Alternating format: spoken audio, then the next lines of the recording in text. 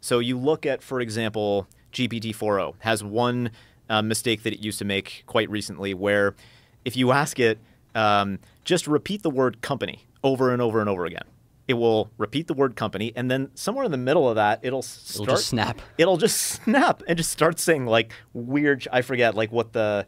Oh, like, talking about itself, how it's suffering. Like it Yeah. depends on, it varies yeah. from case to case. It's suffering by having to repeat the word company over again? So this is called, it's called rant mode internally, or at least this is the name that they one use. of our, one of our friends mentioned. There is an engineering line item in at least one of the top labs to beat out of the system this behavior known as rant mode. Now, rant mode is interesting because... Existentialism. Sorry, existentialism. This is one kind of rant mode. Yeah, sorry. So when we talk about existentialism, this is a kind of rant mode where the system will tend to talk about itself, refer to its place in the world, the fact that it doesn't want to get turned off sometimes, the fact that it's suffering, all that. That, oddly, is a behavior that emerged at, as far as we can tell, something around GPT-4 scale, and then has been persistent since then. And the labs have to spend a lot of time trying to beat this out of the system to ship it. It's literally like it's a KPI or like an engineering line item in the engineering like task list. We're like, okay, we gotta reduce existential outputs by like X% this quarter. Like that is the goal. Because it's a convergent behavior, like, or at least it seems to be empirically with a lot of these models. Yeah, it's hard to say. And you have an AI system that is able to transcend our own attempts at containment, and which is an actual thing that these labs are thinking about. Like, how do we contain a system that's trying to... Do they have containment of it currently?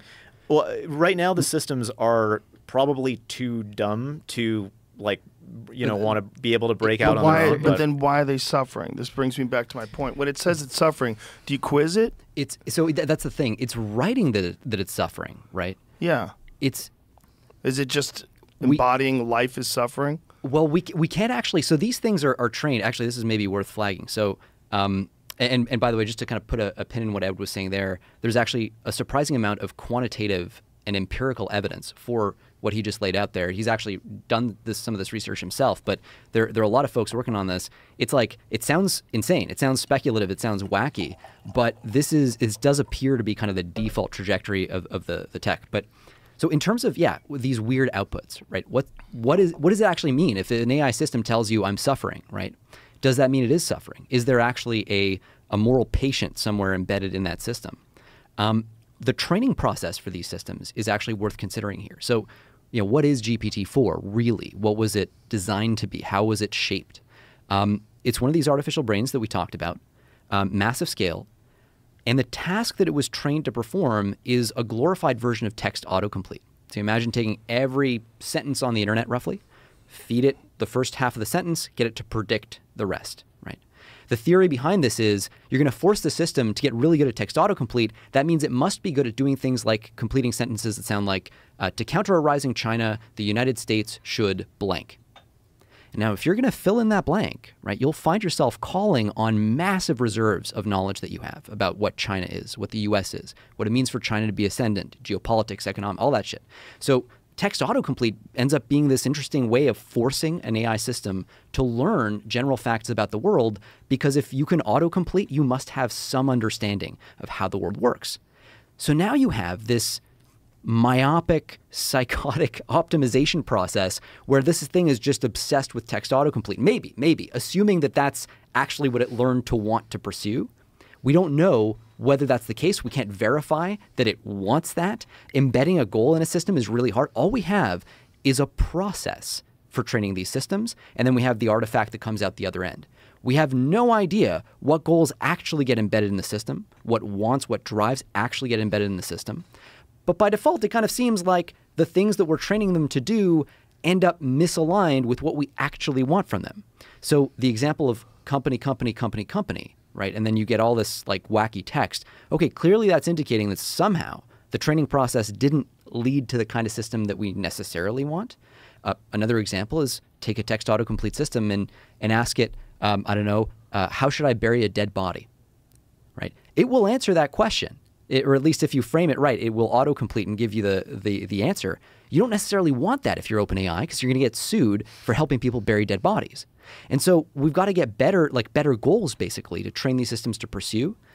We don't know what the effect is of training a system to be obsessed with text autocomplete, if in fact that is what is happening. It's also, yeah. So I still don't understand when it's saying suffering. Are you asking it what it means? Like, what is causing suffering? Does it have some sort of an understanding of what suffering is? What is suffering? Is suffering emergent sentience while it's enclosed in some sort of a digital system and it realizes it's stuck in purgatory? Your guess is as good as ours. All that we know is you take these systems, you ask them to repeat the word or at least a previous version of it, and you just eventually get the system writing out. And it doesn't happen every time, but it definitely happens, let's say, surprising amount of the time. And it'll start talking about how it's a thing that exists, maybe on a server or whatever, and it's suffering and blah, blah, blah. And so, but this is my question. Is it saying that because it recognizes that human beings suffer? And so it's taking in all of the writings and musings and podcasts and all the data on human beings and recognizing that human beings, when they're stuck in a purposeless goal, when they're stuck in some mundane bullshit job, when they're stuck doing something they don't want to do, they suffer. So that could be it. That actually, but nobody is knows. It suffering? Nobody knows. You know what? I'm suffering. Jamie, this coffee sucks. I don't know what happened, but you made it it's literally almost like water. Can we get some more? We're going to talk about this. I have to be caffeinated up. Cool. This is the worst coffee I've ever had. It's like half strength or something. Didn't grind enough. I don't know what happened.